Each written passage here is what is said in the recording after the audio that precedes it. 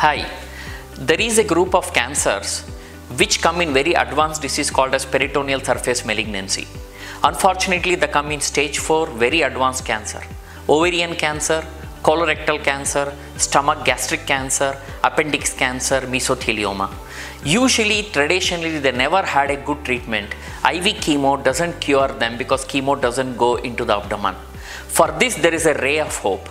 This is a special treatment called as HIPEC, Hyperthermic Intraperitoneal Chemo with Heat.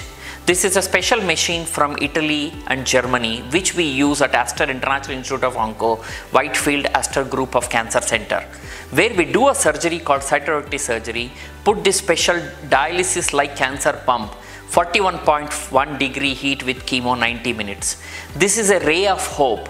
It increases the outcome and cure in ovarian cancer, palliative non-curable selected colorectal gastric appendix cancer, amenable 75% for cure.